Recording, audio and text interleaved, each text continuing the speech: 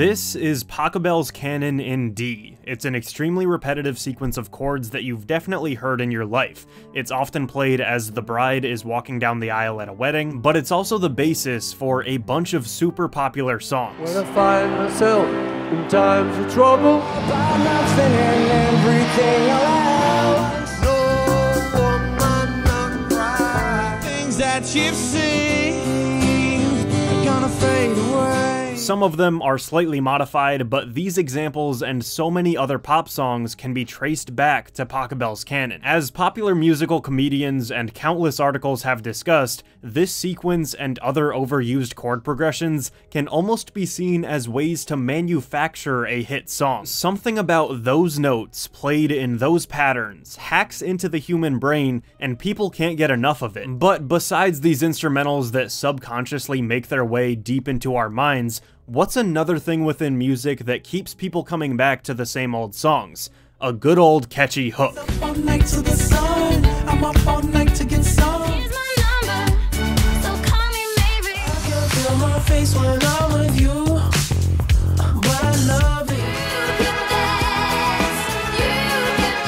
There isn't exactly one precise definition of what a hook really is, but it's basically a short, memorable, instantly familiar part of a song. It's often the chorus or part of the chorus, but it could also be an iconic riff or something too. So, what happens when you combine Pachelbel's canon in D, a chord progression that is a certifiable way to create a hit song, and an earworm of a hook that you want to listen to over and over again, and lyrics that actually criticize both of those things? You get the song Hook by Blues Traveler.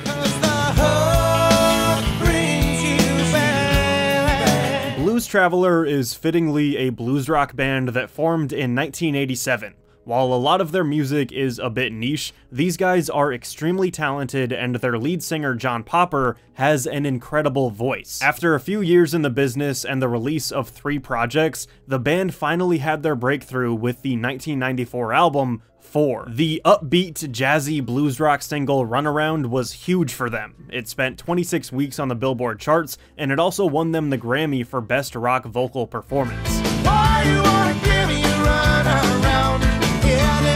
And while this track is fun, I'm much more interested in the band's second biggest song to date, which was also featured on this album, Hook. As I mentioned before, this song combines 2 classic ways to make a hit record: Pachelbel's canon and a wildly catchy hook. But what makes it so fascinating is that it's one of the most meta songs ever recorded. Hook by Blues Traveler is a song about formulaic pop music. It's questioning people that use those same old chord progressions and musicians that rely on a catchy hook. The song begins with these lyrics in the opening verse. "It doesn't matter what I say, so long as I sing with inflection. That makes you feel I'll convey some inner truth or vast reflection. But I've said nothing so far, and I can keep it up for as long as it takes.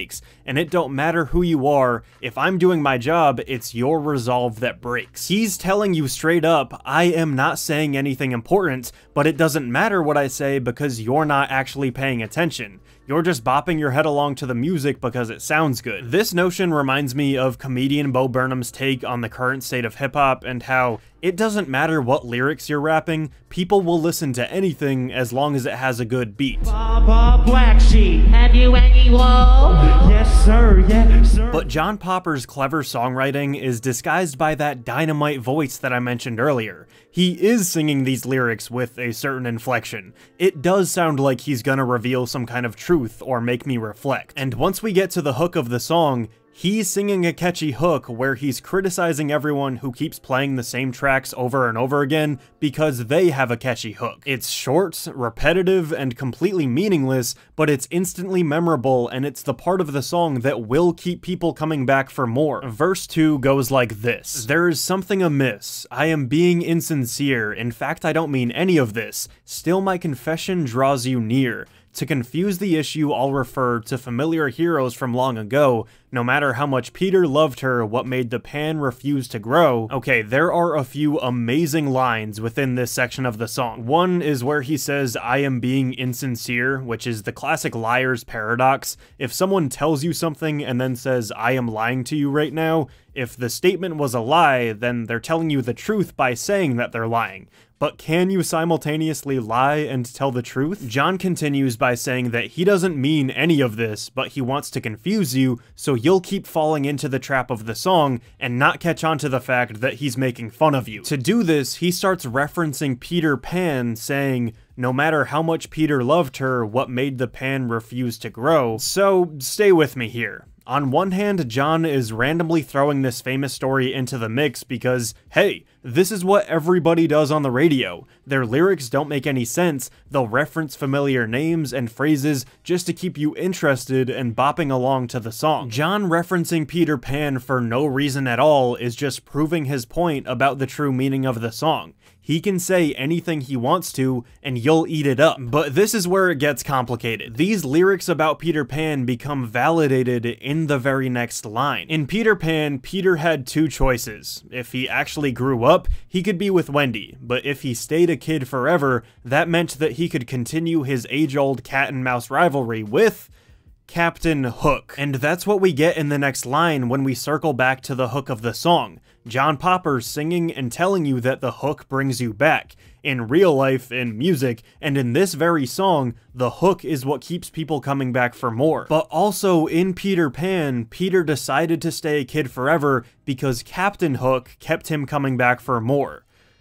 Wow. In verse 3, John goes off. Suck it in, suck it in, suck it in is him telling you to listen up. If your Rin Tin Tin or Anne Boleyn is nothing, it just rhymes and it's him saying, no matter who you are, you have to listen to me right now. And make a desperate move or else you'll win doesn't make any sense. It should be make a desperate move or else you'll lose, but that won't rhyme with the lines above. So in this day and age of songwriting where people would rather trade meaning for stuff that sounds cool, John is forced to write the line that rhymes, but doesn't make any sense. Make a desperate move or else you'll win. And then begin to see what you're doing to me is him saying, see? See how stupid and annoying all of this is? This MTV is not for free, it's so PC it's killing me. This is him complaining that if he wants to be successful, he has to fit in and sacrifice his originality. And the rest of this verse pretty much follows suit. Short, quick-witted lines about wanting to be original but inevitably selling out,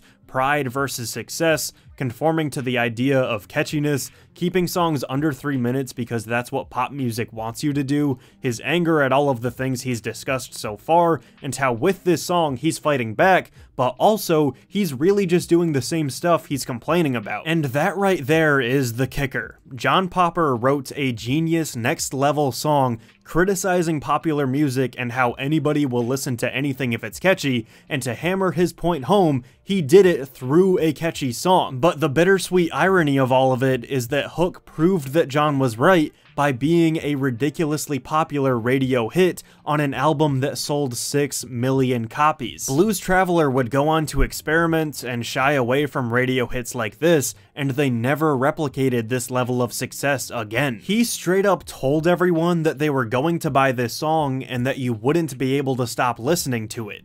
He was making fun of them, and they bought it. Hook, line, and sinker. Hey, thank you for watching that video. Be sure to check out Blues Traveler, John Popper, Hook, Runaround, 4, etc. If you want to support the channel, feel free to like, comment, and subscribe. You can follow me on social media at RenshawHS. You can buy my merch, support my Patreon, and thank you again. I'll see you soon.